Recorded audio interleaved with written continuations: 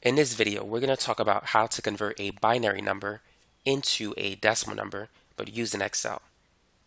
But let's go over the basics though. So let me select this drawn feature. Let's change the color. So let's say if we have the binary number 1010, how can we convert that into a decimal number? Well, this number has a value of 1. This one is going to be multiplied by 2, and this one by 4 and by 8. And so let me switch the color real quick. So we have a 1 next to the 8 and a 2. So it's going to be 8 plus 2, which equals 10. Now let me give you another example. So let's say if we have the binary number 11001. So what is that going to be?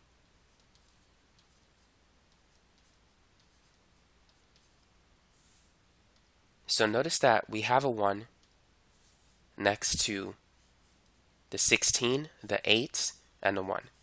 So if we add up 16 plus 8, which is 24 plus 1, that will give us 25.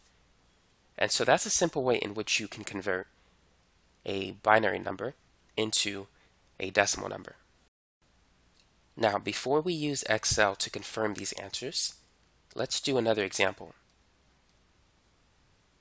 But let's use a longer example. So let's say if we have the binary number 101110. Let's see what answer we'll get. So after 16, if you multiply that by 2, it's going to be 32, and then 64. So we have a 1 next to the 64, a 1 that corresponds to the 16, the 8, and the 2. So 64 plus 16, that's 80. 80 plus 8 is 88, and then plus 2, so that's going to be 90. Now, let's use Excel to get these same answers. So let's start with the first one.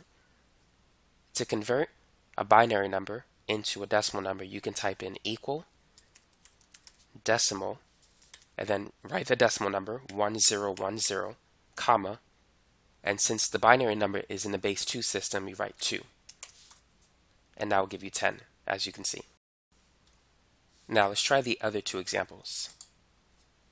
So let's write equal, and then decimal. Now let's write the binary number 11001, comma, and 2, since binary is in the base 2 system, and that'll give us 25. And for the third example, let's do the same thing, but it's going to be 1011010, comma, 2, and that will give us 90. And so that's one way in which you can use Excel to convert a binary number into a decimal number. Now there is another function that you can use as well. So you can also do it this way. You can type in equal, and then binary to decimal, comma. Now this time you don't have to write base 2. All you need to do is write the binary number. So let's start with the first one, 1010, close parentheses, and that's it. That'll give us 10. For the second example, equal, binary to decimal. It doesn't have to be in uppercase. You could use the lowercase letters and it's going to work. And then it's going to be the binary number 11001. And as you can see, that's 25. For the last example, it's equal binary to decimal 1011010. And that's 90.